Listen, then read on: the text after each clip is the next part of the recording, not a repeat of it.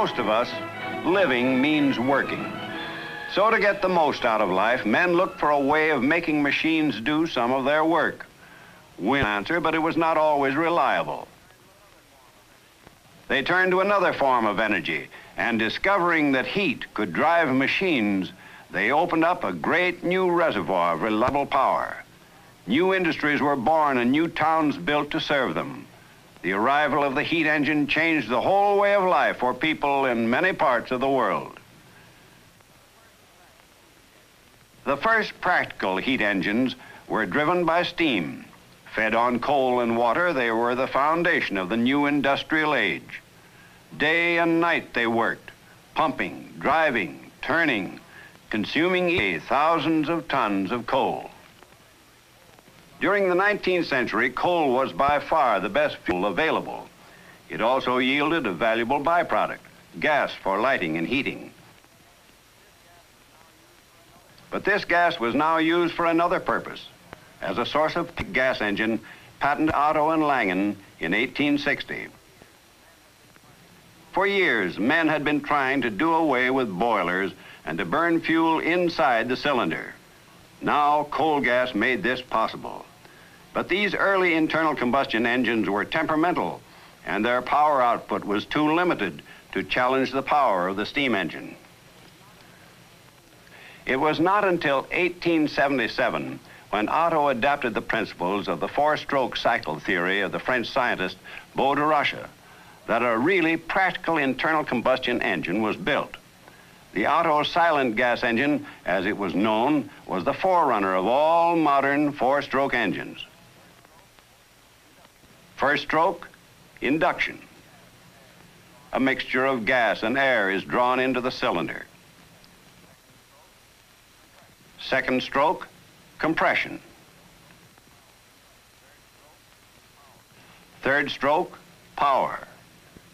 The mixture is ignited and expands, driving the piston outwards. Fourth stroke, exhaust. With the discovery of petroleum, a new source of power was born, and the internal combustion engine developed rapidly. Similar in principle to the gas engine, the gasoline engine had the advantage of utilizing an easy-to-handle fuel. Thus, it was ideal for use in the motor car. In contrast to the gasoline engine, another type of internal combustion engine was built in 1890. Designed by Ackroyd Stewart, this machine was used for driving stationary power plants. It ran on a heavier petroleum fuel and was known as the hot bulb oil engine. The engine comprises a vaporizer or hot bulb from which the hot gases pass through a narrow passage into the working cylinder. In the cylinder is a piston joined by a connecting rod to the crankshaft and a heavy flywheel. Before starting, the vaporizer is heated by a blow lamp to high temperature. The flywheel is then turned over by hand. Pure air is sucked into the working cylinder, and the oil fuel is sprayed into the hot bulb. During the second stroke, air and vaporized fuel are mixed together and compressed. The high temperature in the vaporizer causes combustion, and the piston is forced outward by the expanding gases. Finally, the burnt gases are expelled from the cylinder. Once the engine was running, the heat retained in the hot bulb was enough to ensure combustion, and the blow lamp was no longer necessary. These simple engines could run for long periods at a constant speed, and they gained a wide reputation for reliability. The 19th century saw enormous progress in the development of heat engines of all kinds, and towards its close, there were four main types in general use. The oil engine with hot bulb vaporizer, the steam engine, which was still considered supreme for a wide variety of uses, the gas engine for stationary power plants, and the rapidly improving gasoline engine. All these engines worked on the same basic principle of turning heat into work. But in each case, the amount of heat turned into work was small. The efficiency was low. 6% for the average steam engine. 10% for the oil engine. 17% for the gas engine. And 12% for the gasoline engine. Looking at these facts, Rudolf Diesel was certain that it should be possible to build an engine with a very much higher efficiency. He was convinced of four things. He must get away from the steam engine entirely. Combustion must take place inside the cylinder. Air, not steam, must be the working medium. And finally, the air must be highly compressed so as to permit the greatest possible expansion. He remembered the pneumatic match, or fire piston. A small cylinder, usually made of wood or glass, into which a closely fitting piston or plunger could be inserted. The head of the piston was recessed so as to hold a piece of dry tinder. When the air in the cylinder was highly compressed, it became so hot as to cause the tinder to ignite. The fire piston gave a clue to a practical means of securing combustion inside the cylinder. Compression, ignition.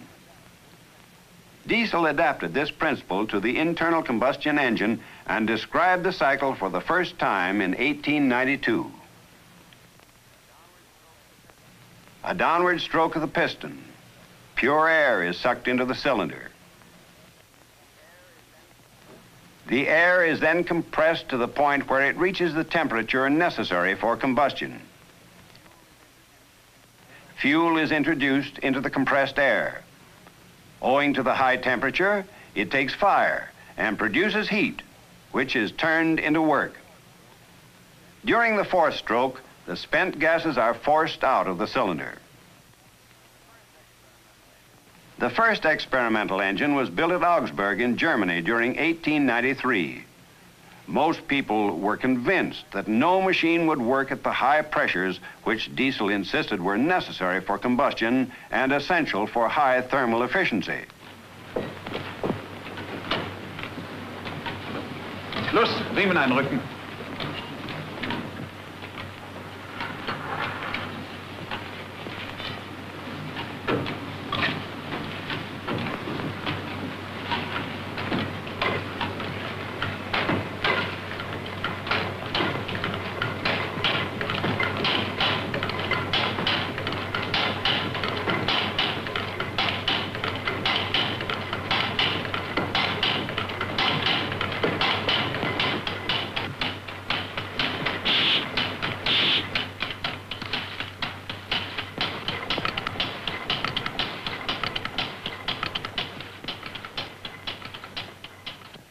This engine never ran under its own power. One of the main problems facing Diesel arose from the high pressure inside the cylinder.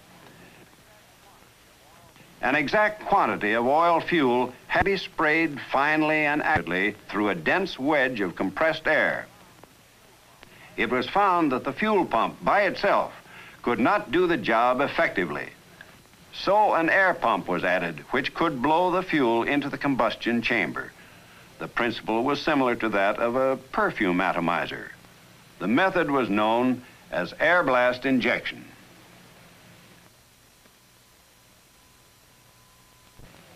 By 1894, a completely new and redesigned engine had been built, and preparations were complete for the first trial run.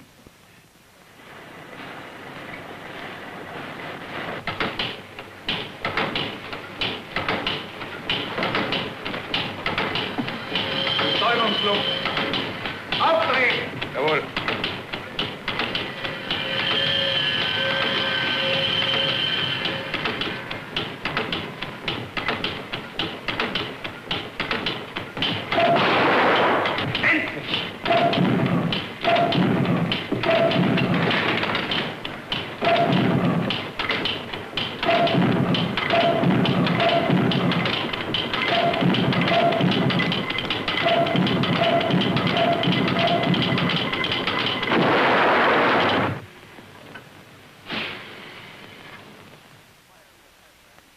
In spite of this setback, an all-important fact had been demonstrated.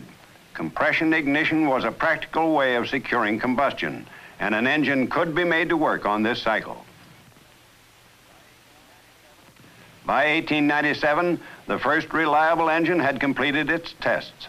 Limitations in engineering methods had made some modifications necessary. Nevertheless, the engine had an efficiency of 27%, far higher than any other engine of the day.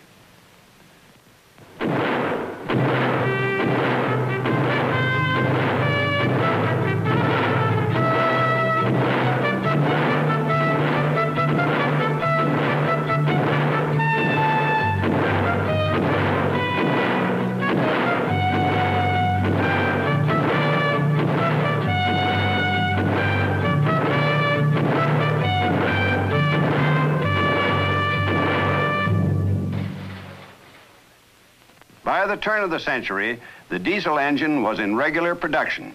The first models built under license were large single-cylinder units with a maximum speed of less than 200 revolutions per minute. Manufacturers in various countries made some modifications to the original design, and a few horizontal engines were built. These were reminiscent of Ackroyd Stewart's earlier engine, but with much higher compression and no hot bulb.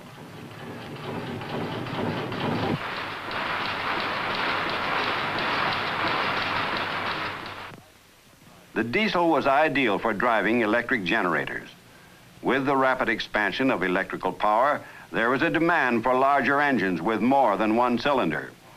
With the development of more power, engineers soon realized that the diesel could be adapted for marine work. By 1912, the first ocean-going diesel ship had been built.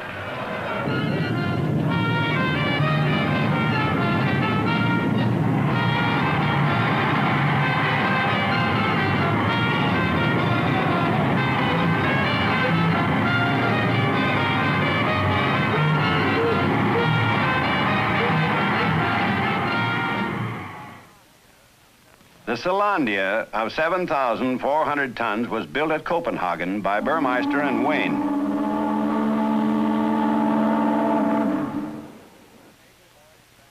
Her maiden voyage to Bangkok created a sensation in the marine world and marked the beginning of a close association between the diesel engine and the sea. Within a few years, hundreds of new vessels fitted with these engines were to be launched from shipyards all over the world. Today, one ship in every 4 is diesel-driven. The success of the marine diesel was due partly to the adoption of the 2-stroke cycle for large, high-power engines. During the first stroke, the air inside the cylinder is highly compressed. Injection then takes place. Toward the end of the power stroke, the burnt gases surge from the cylinder and are replaced by the incoming charge of pure air.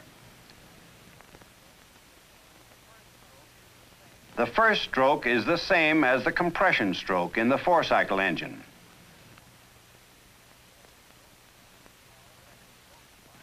The second stroke combines power, exhaust, and induction and completes the cycle.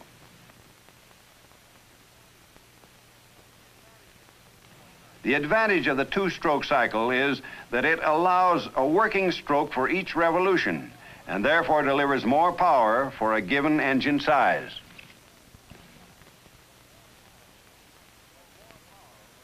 But more power was not the only requisite. There was a demand for smaller and faster engines for certain purposes. Comparatively light engines for submarines had been built before 1920. But the air blast injection system was cumbersome, inefficient, and unsuited to high speeds. There seemed to be a limit to progress in this direction. During the 20s, however, a new system of airless injection was perfected, and the air blast method was superseded. The so-called jerk-type pump meters an exact quantity of fuel which is delivered at high pressure and broken into a fine spray at the injector nozzle. The injection pulse is synchronized with the engine speed. The development of precision airless injection was a landmark in diesel history. Here at last was the opportunity to build an engine which would be light as well as powerful. 10 years of hard work and patient research were necessary before the high-speed engine could go into regular production. These engines are more sensitive than the low-speed types, and a great deal of work on combustion problems and the development of new fuels and lubricants was necessary. Then there were other aspects. For example, trucks, tractors, and small boats fitted with high-speed diesel engines may have to work in regions with temperature well below zero. Practical tests of starting and running at these low temperatures were carried out in special laboratories. This is only one example of the vast field of research and experiment which lies behind the production of the modern diesel. Today, engines of all types and sizes are in large-scale production throughout the world. Medium-speed engines for express trains, small high-speed engines for trucks and buses, diesels for tractors and bulldozers and agricultural machines, miniature engines for model cars and model aircraft, huge double-acting types for generating electrical power and for driving ships, two-stroke and four-stroke engines for 100 uses. The diesel has had a reputation for efficiency and reliability. Like every other machine, it owes much to the past. To Ackroyd Stewart, whose early work laid the foundation for the solid injection engine. To the pioneers who discovered how to turn heat into work. To the scientists who learned about the nature of heat. To the engineers who have adapted their theories to practice. And to the petroleum technologists who have constantly developed new and better fuels and lubricants. It is through their work and knowledge that we have the modern diesel, the most efficient and most versatile of all heat engines.